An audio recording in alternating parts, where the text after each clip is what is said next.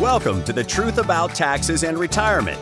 This podcast is brought to you by SavingYouTaxes.com and hosted by J. Barry Watts. As an advanced tax strategist and enrolled agent federally licensed by the IRS, Barry is uniquely qualified to go deeper into the Internal Revenue Code than most accountants. He understands and interprets its provisions, explaining how they'll help you reduce income taxes you owe so you can direct that previously wasted tax money into tax-free accounts that you can enjoy in your retirement years. Now, on today's episode. Have you ever wished that you could put as much as you want to in your Roth IRA with no limits? Well, today on The Truth About Taxes and Retirement, we're going to unpack a little-known mechanism that provides tax-free income without the income or contribution limits that accompany a normal Roth IRA. If tax-free income is your desire, then you'll want to absorb every word of this edition of The Truth About Taxes and Retirement. And now here's our host, J. Barry Watts. Welcome to this edition of The Truth About Taxes and Retirement. I am Barry Watts, and welcome to the studio, my co-host, retirement designer, tax strategist, and state senator, Eric Burlison. Good to be here. We're glad that you're here today. So, Eric, I want to start off by just asking you a simple question. If they would change the rules on Roth IRAs so there were no income limits and no limit on how much you could contribute, how much would you want to put into a tax-free Roth IRA? That's a great question. Anytime you see limits that the federal government has put on something, it means it's really good. So they want to limit how much you can utilize. So in my opinion, I'd want to put as much money as I could. As much money as possible. I've asked that question to a lot of people over the years, and the answer I always get is as much as possible. Well, I've got some news for you. They haven't changed the rules. So the question was kind of a silly question, because there are rules that do limit on how much you can contribute to a Roth IRA. But we do have an asset management vehicle and strategy that is tax-free, like a Roth, and it doesn't have any income or contribution limits. And that's what we're going to talk about on the show today. So let's begin by thinking first about what are the major concerns that a person ought to have as they look toward retirement. One of those major concerns is going to be increasing income taxes. I don't think there's any question taxes are going to go higher. The law already says they'll be higher in 2026. I think with the change in administration, they're probably likely to go higher sooner than that. And I think within the next 10 years, we'll probably see taxes double. We've got a podcast on that whole topic if someone's interested in that, rather. The second major concern people have is often long-term health care. And the big question that's born out of this tax issue and this healthcare issue is, in light of those two things, do I have enough money, or will I have to depend on the government later in life? Yeah, and I think we've seen that come to light this year, the need for really good, not just long-term care, but good long-term care. Well, and we've also seen this year a dependence on government for money. A socialism creeping in kind of attitude. And when you think about where the government gets its money, if you were going to depend on the government, where does the government get its money? But from the people. The government doesn't have any money of its own. When people talk about, well, I'll just get some government money, I'll just let the government pay for it. It's the people. It's you and me who are paying those bills. And so the only way the government can get more money is they either tax it out of the people or they print it.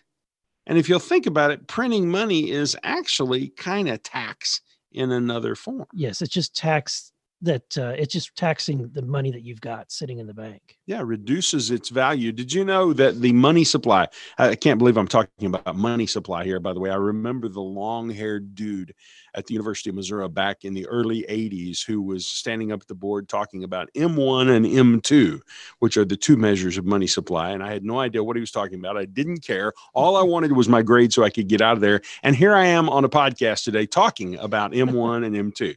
That's just a crazy thing. But the money supply as of October 2020, and when they measure the year-over-year growth of how much money is in circulating, the money supply has increased this year by 37.08%. What that means is the government has injected 37% more money into the economy than existed in the year before. They printed 37% more money. And so what that means is $1 in 2020 has only about 63% of its power to command goods and services that it had in October of 2019. So you see, you've really been taxed, and it just happened quietly and you didn't know it, and weren't paying any attention. And it happened while people were shouting and yelling and screaming for the government to give them more money. And this has kind of produced a sense of good times that we are experiencing. You know, the stock market is at an all-time high. Yesterday, many of the accounts we manage, including my own, hit an all-time record high. And that's exciting. We all feel good about that. But then you go back and realize, well, but my dollar's worth 63 cents on the dollar compared to what it was a year ago, 37% less. So it takes some of the punch out of that. Right. And then you look at interest rates. Well, interest rates are at all-time lows. And so there's plenty of capital available. This is a great time to borrow cheap money if you're wanting to build something or expand your business in some way. And yet all of this good news doesn't really come from pure economic conditions. That's where I, as an economist, to the degree that I am, I do have a degree in economics, but it's where I, as an economist and a financial planner and a strategist, get a little bit concerned, because I want to see money supply increasing because of pure economic conditions. I want to see the markets doing well because of purely how much we're producing in the country. And instead, what we're seeing now is kind of a false, politically motivated actions like this ginormous increase in the money supply. They're effectively diluting the power to purchase. And it feels good, but it portends a future that kind of scares me. You see, the government controls not only the money supply through the Federal Reserve, they also control interest rates. And I think those rates are being kept at falsely low levels. And the reason is because the government owes so much money. And so if interest rates were back at normal levels, the amount of interest that the government would have to pay on its own debt would be so great as to essentially crash the budget and destroy the government's economy. So they have an interest in keeping things at a low level. So the government's printing more money, interest rates are kind of low. We've got all these plates spinning. It's kind of like when you were a kid and you were out late for the first time when you were supposed to have been home, and some kids at least rush to make up lie after lie after lie after lie about where they were and why they were late and whose fault it was and all those kinds of things. They spin all these plates until somewhere their story unravels and the first plate falls. Right. So, and often the Fed, they try to control inflation. They try to anticipate it, but the economy dictates inflation. So if inflation were to occur and suddenly the Fed is having to control that inflation, the only way to do that is to do what Volcker did back in the day. What was that, 30, 40 years ago, where raised interest rates. And if the Fed suddenly raises interest rates, then our federal government is now paying a lot more in interest on the debt that they owe, which you can see where that is going to go. The impact that would have on the federal budget. That would be one of the plates falling. And my concern is that when the first plate falls, that then all the plates that are being spun on the tops of the sticks begin to fall. And that creates a real disaster in our economy. So the question is, what can we do about all of that? And in order to get your brain around this, what I want you to do is I want you to draw two big circles in the air, okay? On the left side and the right side, you got two circles. And in the circle that is on the left side, I want you to write these words: things that matter. Things that matter. And in the circle that's on the right side, I want you to write the words: things we can control. Things we can control. Now, I want you to take those two circles and I want you to move them closer and closer and closer to each other until they overlap a little bit. This is called a Venn diagram, is what's this called. And so in the area that overlaps, the things that matter and the things that we can control, that's where we need to focus all of our time and energy, on things that matter and things that we can control. And it really comes down to a very few set of things. We can't do anything about interest rates. We personally, individually, can't do anything about that. Right. We can't do anything about tax rates individually and personally. But there are things that we can do because of what we see happening. We can address those increasing income taxes and long-term healthcare kinds of costs. And so that's what I really want to focus on in today's podcast about how we can change those kinds of things. So, but the big question is then, how do you do that? Well, I'm going to go to the tax code, because the tax code is our friend. Everybody thinks it's their enemy. And it is your enemy to a degree, because, the tax code is full of all those red lights that are going off that say, stop and pay tax here, stop and pay tax here. But we're forgetting that the tax code also has all these green lights that are saying, you may go through and not pay a tax. You may go through and not pay a tax. So I want to go to the tax code and find the benefits that are in the code. And the first place that I find a benefit to address what we're talking about today, which is how to have a much larger tax-free retirement income, is in section 7702 of the Internal Revenue Code. So if you have any desire to look that up, you can Google section 7702 of the Internal Revenue Code. And here's what you're going to find. It sets out a set of rules for an account that you can put money into. Now, this account's got some very specific criteria that are important to it. First of all, this allows the money that's in this account to grow without being taxed. And I think that's a pretty good deal if your money can grow without being taxed. Secondly, it has no limit on how much money you can put into this account. And, the reason that's so important is because you're limited on how much you can put into a traditional tax-free IRA account or Roth IRA account. Thirdly, it allows you to withdraw the money and spend it however you please without paying any taxes on it. So if the money can grow tax-free, there's no limit on how much you can put in, and you can take the money out and spend it without paying taxes. That's a pretty good deal. Now be aware there are a few rules you have to follow. Just a couple of things that you've got to do. And I'm not going to go into those today because it's a whole nother set of complexities. Do you have to wait until your retirement age? Nope. You don't have to wait until you're 59 and a half. If you've got an IRA, you can't take money out till you're 59 and a half, or you'll have a penalty. But in an account like this one, a 7702 account, you don't have to wait until you're 59 and a half. And, at 72 and a half, 72, right, there's no required minimum distribution. So those are all true to IRA accounts, but it's not true of section 7702 kinds of accounts. Now, one of the other things that's really kind of cool about this is if you get sick, and let's say you need long-term care, either in your home or in a facility of some type, it provides a magnified pool of funds that can be used tax-free to pay for critical illness in your home or in a long-term care facility. And then finally, Eric, if you never take the money out, you never spend it for long-term care, you never spend it for tax-free income just because you needed it, you never needed to take the money out, well, then it will go to your heirs tax-free. How's that sound to you? It's pretty amazing. Until I started working with you, I had actually never heard of these. I guess you might call them a 7702 type of account, or they have different names for them, but sometimes people call them different things.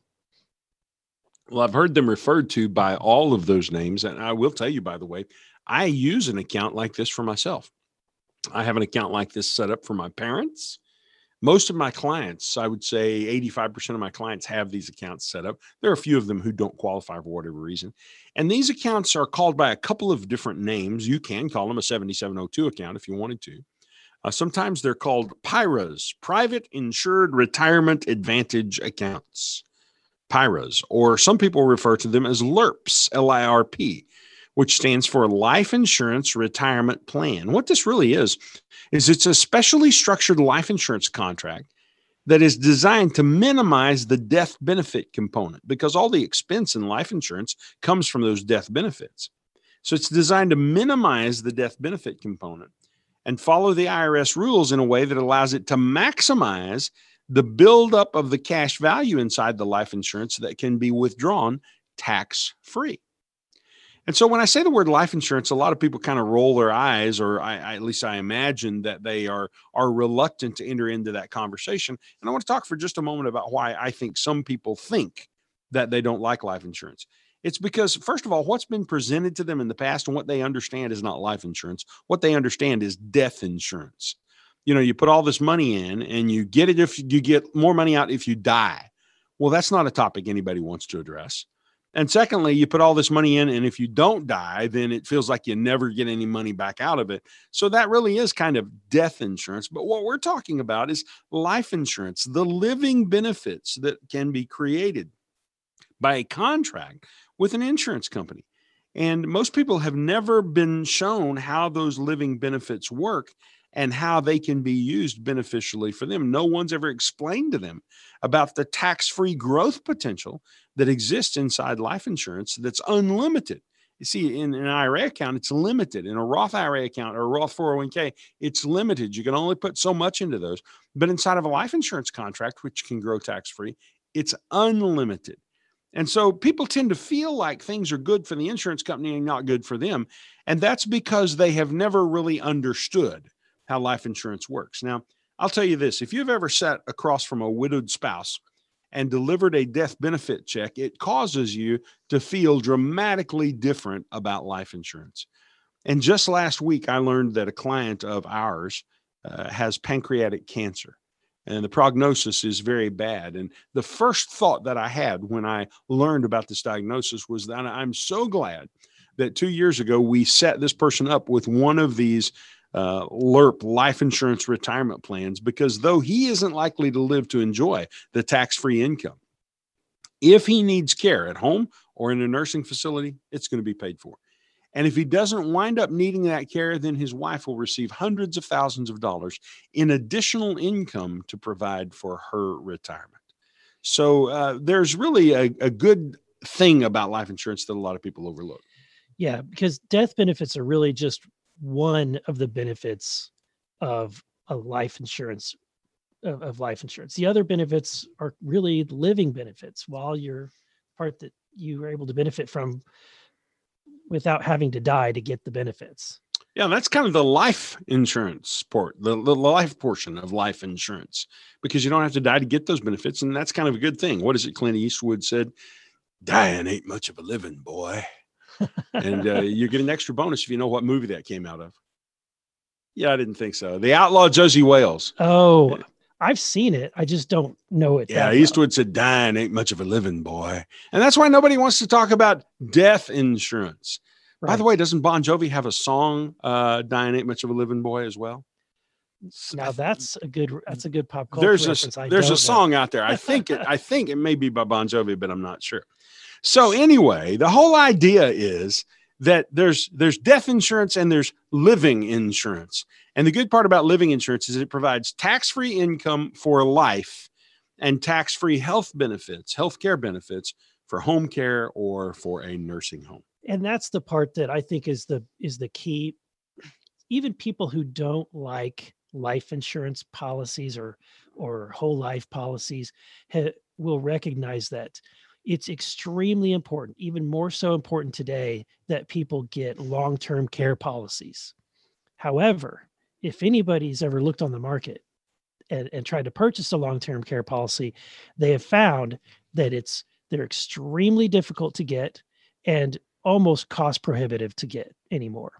And so what's so unique about these types of plans or purchasing it along as a living benefit of your life insurance policy is that you're able to access that long-term care policy as a living benefit, and in a much more affordable way.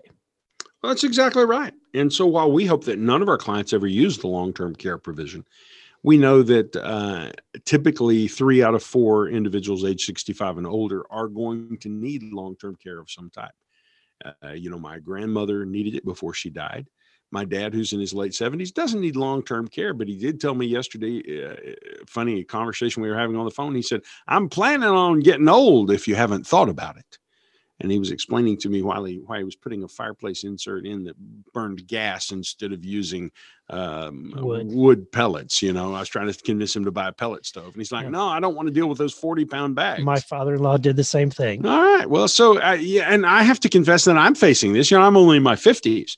But I don't find that I've got the spryness of leg that I had when I was in my 40s, just a young wee lad like you. And unfortunately, you're going to find that out too. So it's important to have these strategies in place. In fact, I'll just go ahead and mention to you something my wife told me. When we set up my plan, she was looking at how the plan I have works. And she said, so this would buy your life insurance. Now, you need to know I'm 6'2" and weigh about 270. My wife is, I don't know, 5'1" maybe, and weighs about 109 pounds. So she's little bitty. Right. And so she can't handle my body physically. She can't move me. But she's a registered nurse. She spent her entire career dealing with old men. And so she said, what this would allow me to do is, she said, I could use this money to buy the muscle that is required to move you if you needed care. And she said, I could direct your care, but I would have to hire somebody else to be the muscle. And that's exactly what our particular LIRP or PIRA plan does for us. And so that was just kind of my wife's big reason for liking the plan. She liked that even more than she liked the tax-free income. So let me explain to you how one of these things works, because I think understanding that is really the nitty-gritty part of this. People have never heard of it for the most part. So here's what you need to know. The way this works is you set aside an amount of money each year. It can either come from your stream of savings if you're young and you're working, and you set that money aside into a specially structured life insurance policy. When I say your stream of savings, if you're young and working, for example, we're going to set one of these plans up for my daughter when she's home next week for Christmas. And we're probably going to start her in a modest way at something like $500 a month, because she's only in her 20s, and $500 a month buys her a huge amount of benefits in insurance. Whereas for somebody my age in his 50s, it won't do nearly as much for me. Now, if you're an older person, you may not actually fund it out of the stream of money that you're currently saving. You may fund it from money that you already have saved up. So you may have money in an account, and you can take some of that money that you've got sitting in your account, and effectively each year you can move some of it from one pocket on your pants to the other pocket on your pants. You own the pants. You own both pockets. It's just going from one type of an account to another type of an account, both of them having your name on it. And we might do that for a period of, maybe 7 to 10 years, moving just a little bit each year. Let me give you an example. Let's say you had $500,000 in investment accounts. If that $500,000 was earning 5% per year, how much income would it be producing, Eric? $25,000. $25,000. That's right. So what if we took those earnings, that $25,000, and we just took it out of the pocket that it's in and moved just the earnings, not the principal, over to one of these PIRA, private insured retirement advantage accounts, or life insurance retirement plans, and repositioned the growth over to that type of plan, and did that for a period of 7 to 10 years, either in your last working years or maybe even in the first few years of your retirement. How would that work? Well, I'm going to give you an example out of my own personal LIRP plan, because I kind of think if you're going to talk about these things, you shouldn't talk about things that you're not doing. I don't think you should recommend things that you aren't doing. And I just feel like it's fair to say to people, hey, when I tell you about this kind of cooking, I'm eating from the same recipe. I'm doing the same kinds of things. And so here's an example of my own plan, which was set up when I was 53 years old. Now, you can buy these well into your 70s. I have heard of them being used in cases where people were 80. Now, I've never used one in the 80s, but we have used them in the 70s. The thing to know is that the younger you start these, the better they work. But I did put my own mother into one of these plans when she was 74 years old. Now, the personal plan that I happen to have set up, and you can set these up at all different income levels and amounts of contribution to them. My personal plan, I'm putting in about $4,000 every month. So that's a pretty significant contribution that I'm making, and I plan on doing that every year until I'm 70 years old, and then I will stop contributing at that point. Now, what that does for me is it creates a plan that, first of all, does have a death benefit. And the death benefit increases every year as I contribute to the plan. It starts at about $800,000, and the death benefit will grow to be about $1.8 million. And so that's the reason I sleep at night with one eye open. If my wife finds out how much that death benefit is, it could be bad for me. I'm just joking. Better not let that out. Yeah, I love you, baby. It's all okay. So I've got this death benefit that goes from 800,000 and it grows every year, and it'll top out at about $1.8 million sometime in my late 60s. And let's just stop and think about that for a moment. If I got a bad health diagnosis, like our client who has the pancreatic cancer diagnosis, well, at least one of the things that I can have some confidence in is that if something happens to me, my wife's not going to be destitute. She's going to have 7 figures, over $1 million, tax-free, that she can use to live on and provide for her. And she hasn't worked outside the home in many years, so she doesn't have a big pension or a big 401k account or anything like that. She's depending on me to take care of her. And this is a way that I would have taken care of her. So my own plan not only provides that death benefit, but as I mentioned earlier, it provides a long-term care benefit. Now, the amount of long-term care benefit that my plan provides is approximately $780,000. That's almost $800,000.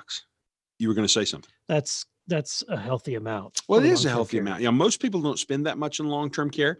In our market here in Springfield, Missouri, USA, right in the heartland, the top end of long-term care that you can buy costs about $10,000 a month. If you were getting everything provided for you, you were in intensive long-term care, so to speak.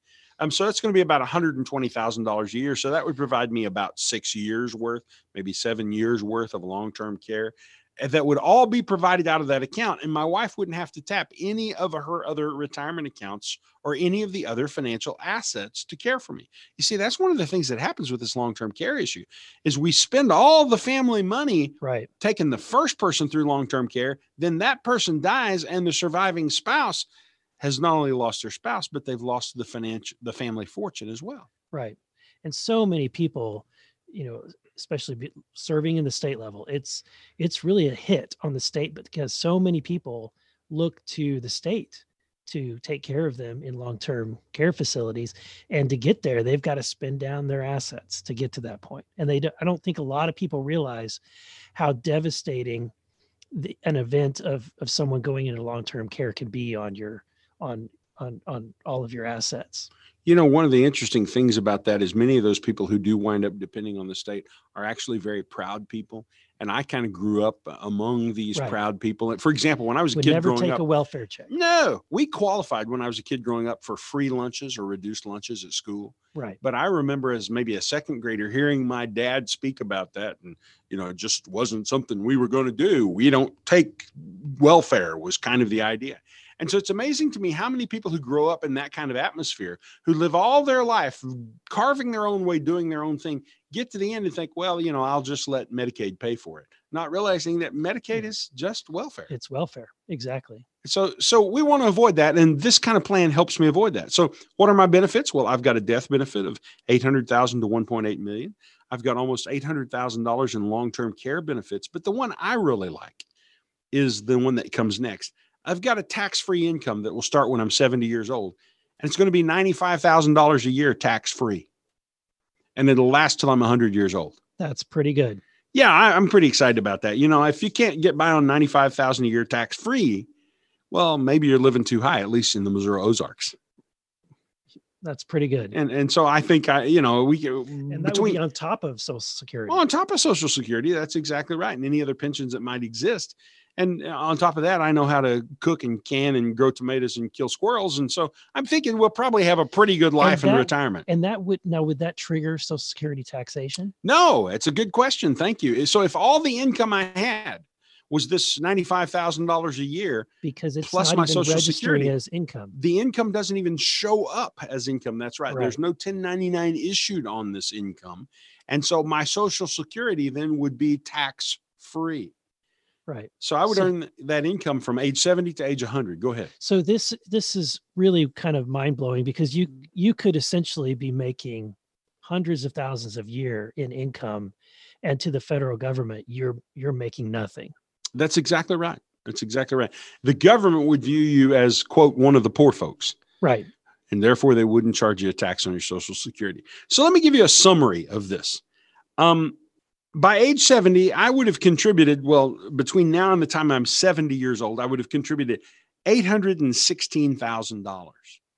Now, starting at age 70, if I live all the way to be 100 years old, I would take out $2.9 million in tax-free income. And when I died at age 100, I would still have $119,000 of death benefit left in my account. So when you total it all up, I received over $3 million in income and death benefit, all of it tax-free, for investing only $800,000. That means that my tax-free profit was about $2.2 million. That's pretty good. That's pretty good. Really is. Now, that happens to be based on an S&P 500 investment strategy that historically has averaged between 7 and 9%. But for the math on my own personal policy, the math was just done at 5.6%. Right. Being conservative. Yeah, exactly. And we always want to do the math at less than what we really expect. So that's a good point. So how they're invested and how the plan earns money is an important aspect for people to understand. It's very important. And you may remember we did a podcast a few weeks ago on annuities. Yes. And how annuities earn money and the 3 different ways they can earn money. Same ways apply to an insurance contract that is called a LIRP plan, like this one we're talking about today. The money can be either invested at a fixed rate, and right now that's going to pay something in the range of 2% or less.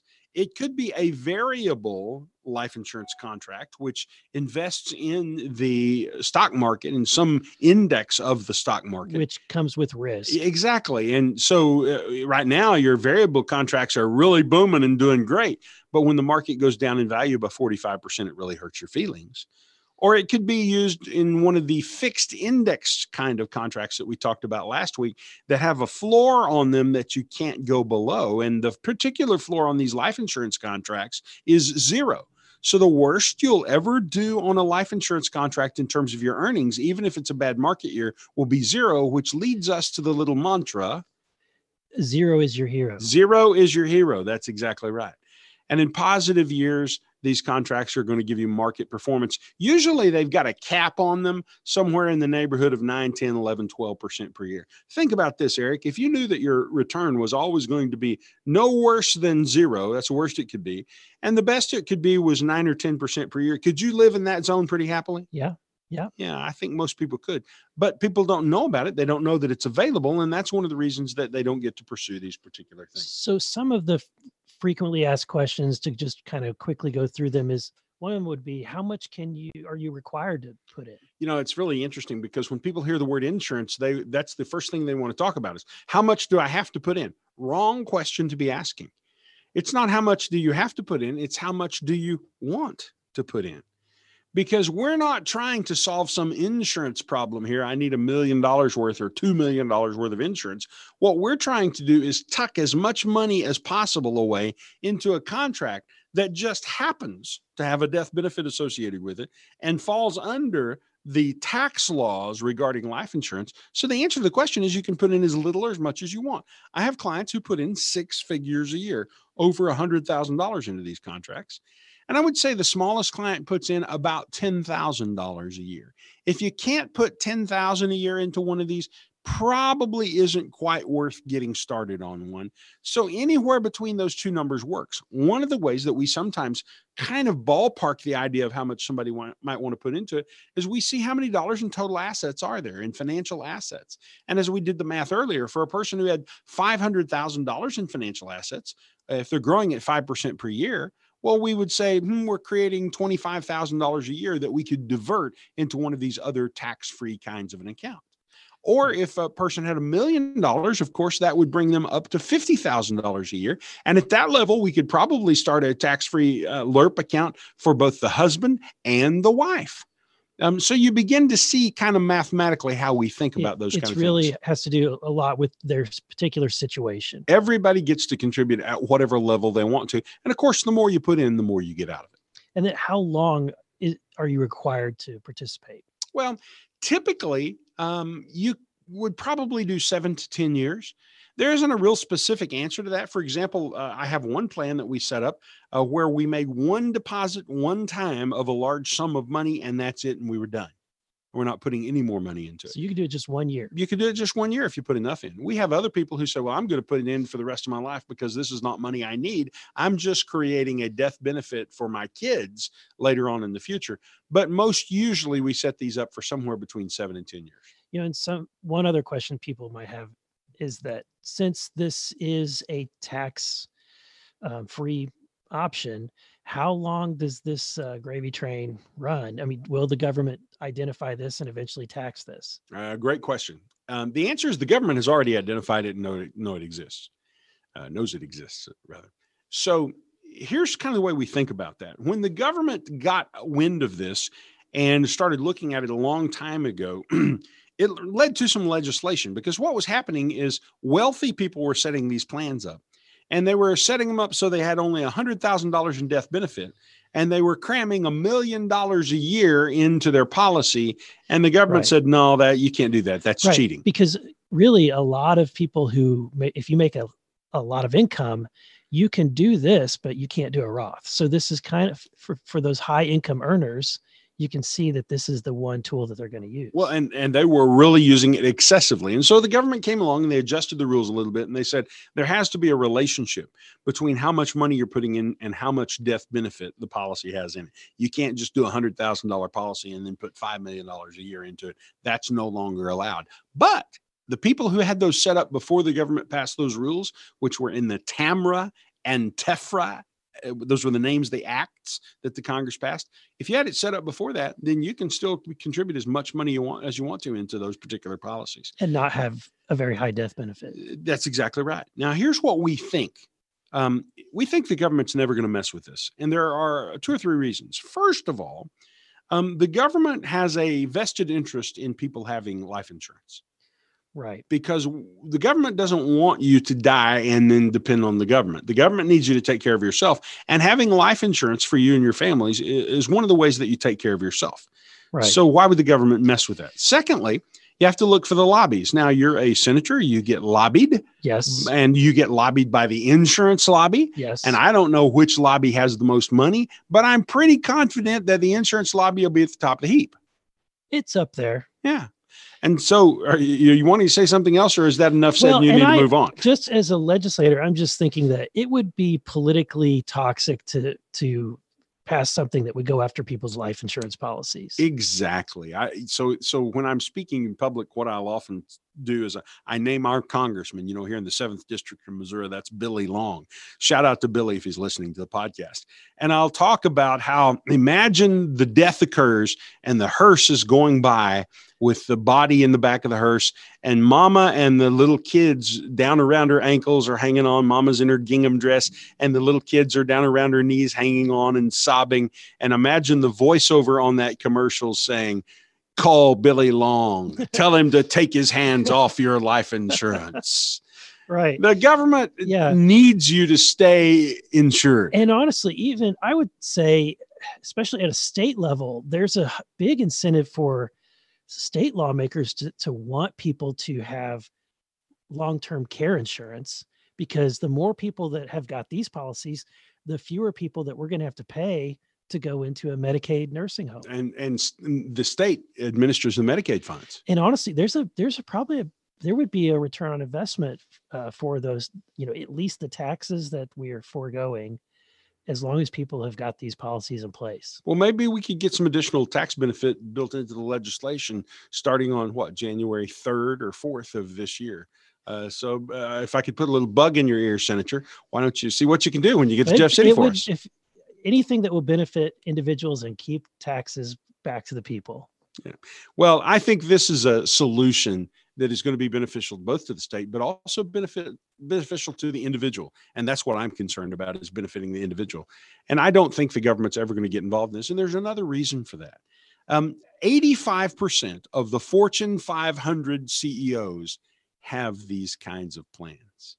Who's the Michigan State football coach? Is it Jim Harbaugh? I believe that's his name. There's a big article that has been written and published abroad. A big part of his compensation, and those guys earn I don't know, 10 or 20 or $50 million a year, some obscene number. A big part of his compensation is coming in the form of money that is being contributed to one of these kind of plans on his behalf. In fact, when we set these plans up for business owners, sometimes we'll say to them, do you have any employees that you really want to keep, like a key person in the business? Well, let's set up one of these plans and let's put some money into a life insurance plan for them. And let's let them have control over that 1/10 at a time each year over the next 10 years. And you've just glued that person in with what is called golden handcuffs. So those kinds of things are funded with plans like this. Do these LIRPs have, tell us about the fees? Are the fees higher than normal? Are there any front-loaded fees? Well, the answer is yes and no. So people often think that insurance is a bad thing because the fees are really high on insurance. And the fact of the matter is, in the first few years, that's exactly true. The fees are really high. And the reason they're high is because insurance companies shove as much as possible of the expense they're going to experience over time into the first few years of an insurance contract. Yeah. So they're creating that. They're creating that financial mechanism for you. They're getting it all set up. So the expenses are all at the beginning. In the first few years, it's very expensive. But in fact, over the lifetime of one of these, the management fees on them wind up being somewhere in the neighborhood of 1 to 1.5%, very comparable to what you're paying in a management fee on money that you have in an investment account managed. So what you have to bear in mind is this is kind of like walking down the street. And imagine you're going down a street and there are two thugs down on the street corner. Right. And on the left-hand street corner, there's a thug that has a big eye on his chest. And on the right-hand street corner, there's a little thug that has a little eye on his chest. Now, the big thug with the big eye represents IRS, the Internal Revenue Service. So to pass through this street, you either have to pay the big thug with the big eye, IRS, or you can pay the little thug with the little I, INS, the insurance company. And in fact, the cost to pay the insurance company over a lifetime isn't really very high. It's comparable to the costs that are associated with a investment account. So if you're thinking short term, it's not a good idea. This is not a short-term deal. It's a bad idea short-term. In fact, one of the things that I put on our illustrations when we're showing these to clients is I'll circle the first year and I'll write the word bad next to the first year, because in the first year, it doesn't work very well. But long term, it works incredibly well. So one of the questions I think people may have, you alluded to setting one up for your daughter and that it's a great to start early. What about people who are, older? Is there a point in which people are too old to sign up for something like this? Well, I'm the classic example because I set one up for my mother when she was 74, and I'm setting one up next week for my daughter who is 24. Now, it's going to benefit both of them, but it'll benefit my daughter a lot more with a lot less money. In fact, I'm thinking that we'll probably set my daughters up with about $500 a month. We set the one up for my mother with a one-time deposit of $500,000. And so you see the difference between what you have to put in to take care of an older person and what you have to put in to take care of a younger person to get the benefit. But the fact is, age is not really relevant. These work for any age. They just work better the sooner you start them. So you at 43 is better than me at 53 when I started mine, or at 57 as I am today, and certainly at the mid 70s. But we have clients routinely setting these up in their 60s and early 70s. And I think finally, why are people only hearing about this now, or possibly through us, or for those people that are saying, I've never heard of a 7702 or a PIRA or a LIRP? What's the answer to that question? Well, I think the answer is complexity. It's a little bit hard for people to explain. I've spent 20 some years learning to say this simply. And the first time you ever explain it, you explain it with a lot of complexity to it that's really hard. And we've just learned how to articulate those complexities in the simplest possible way. And they don't teach that in life insurance salesman school. In fact, when I first got my insurance license, which was in 1983, I believe, so that's been almost 40 years ago, they never taught me anything like this. I only had a vague notion that there was even a cash value account attached to insurance. Nobody emphasized it. All they emphasized was how much death benefit and how much your premium cost was.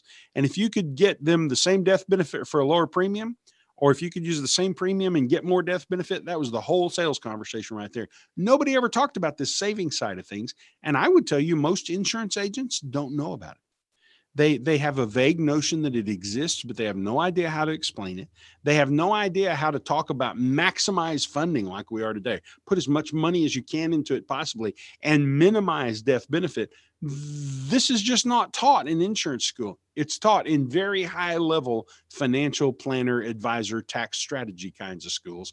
And that's really where I went to learn it and how I figured it out. So, Eric, the big picture that I want you to have in mind as we wrap up today is this. LIRP plans, life insurance retirement plans, or PIRAs, private insured retirement advantage accounts, they function like a supersized Roth IRA.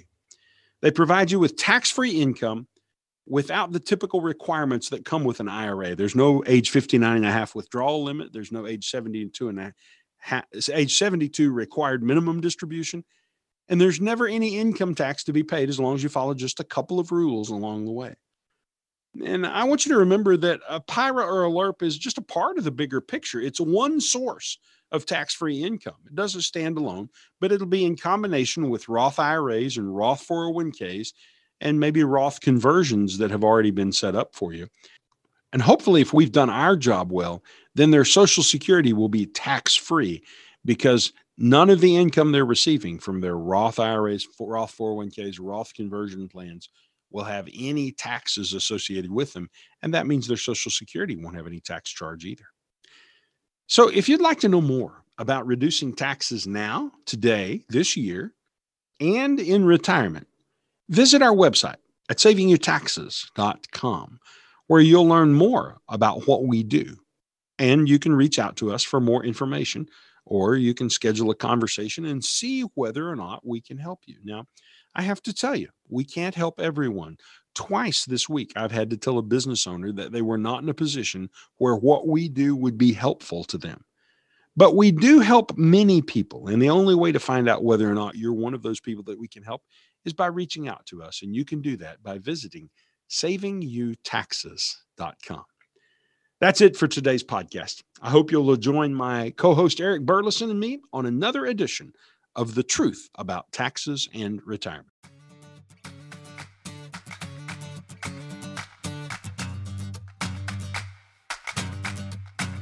Thank you for listening to The Truth About Taxes and Retirement podcast.